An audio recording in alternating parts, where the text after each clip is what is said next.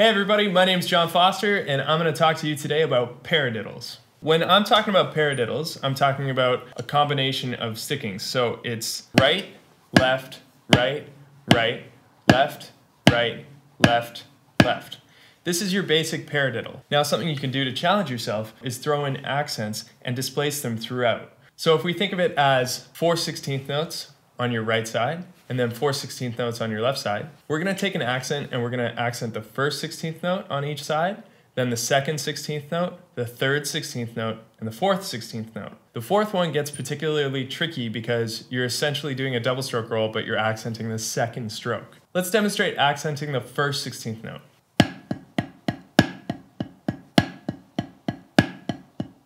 Now let's try pushing that accent by 1/16 note. So we're gonna accent the second 16th note.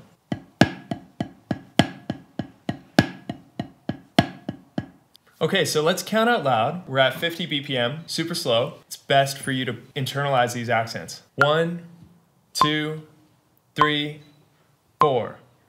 1, 2, 3, 4. 1, 2, 3, 4. 1, 2, 3, 4. 1, 2, 3, 4. Now let's try the different combinations of two accents. 1, 2, 3, 4. 1, 2, 3, 4. 1, 2, 3, 4. 1, 2, 3, 4.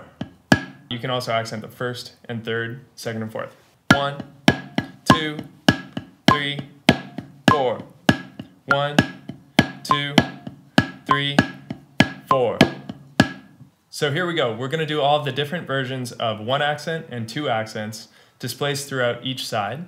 And I'm going to do it twice as fast as I just showed you.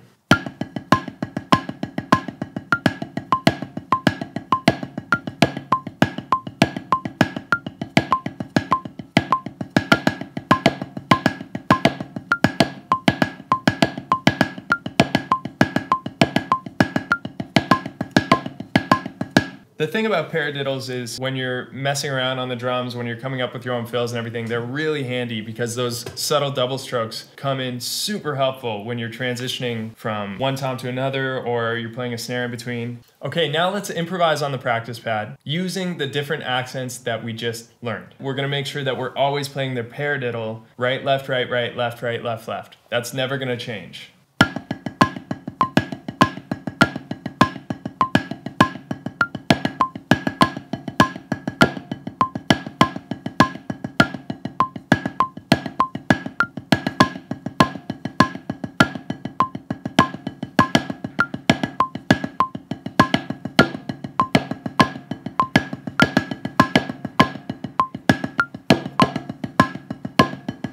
I may have lost my way a little bit at the end, but you get the idea.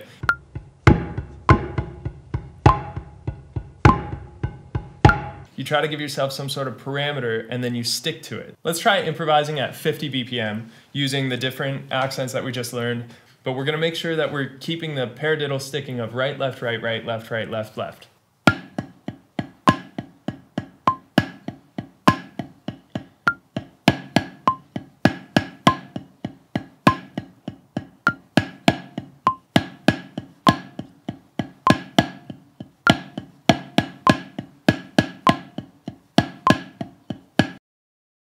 Something else that you can do is you can take, certain sight reading books that are in 4/4 and you can just play paradiddles. You're accenting wherever there is a note being placed. For example, let's say we've got quarter note, 2/8 notes, 8th rest, 8th note. That would sound like this. But now we're gonna play it within our paradiddle, keeping our paradiddle sticking unified, but just adding these accents in.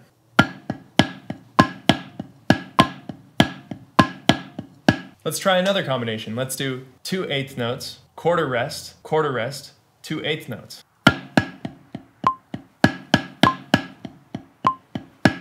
You get the idea. You can take any rhythm that you want, any combination. It could be 1 bar, 2 bars, 4 bars, an entire page, of rhythms that you're practicing sight reading, just try to maintain the paradiddle sticking. Another thing that you can practice to challenge yourself is playing paradiddles over the bar line. What that means is we're going to be playing triplets, which are usually in groups of 3, but we're keeping our paradiddle sticking consistent throughout. So it's going to transition through the bar line. We're going to be playing 12 triplets per bar. We're going to group them in 4s, so it'll resolve after 2 bars.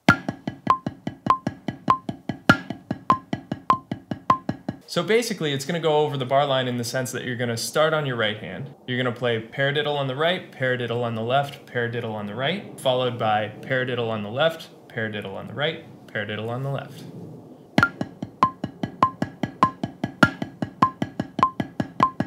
Now, if you really want to challenge yourself, you can try those things that we did with the accents, maintaining this paradiddle on top of a triplet feel.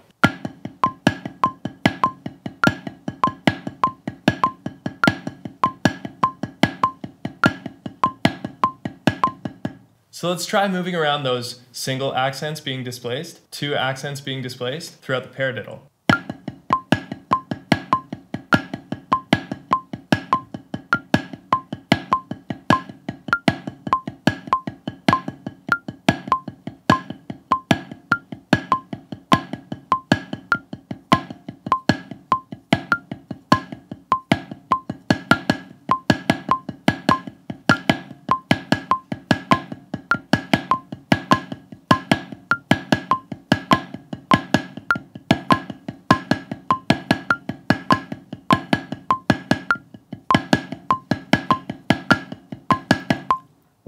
You get the point. It's a good challenge. Let me try that last one again. So I'm doing the accenting the first and the last on each side.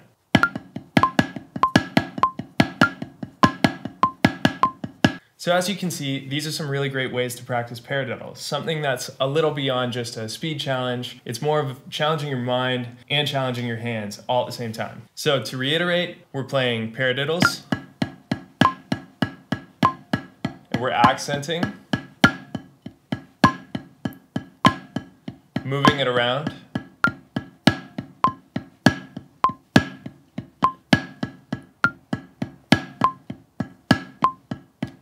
then playing triplets.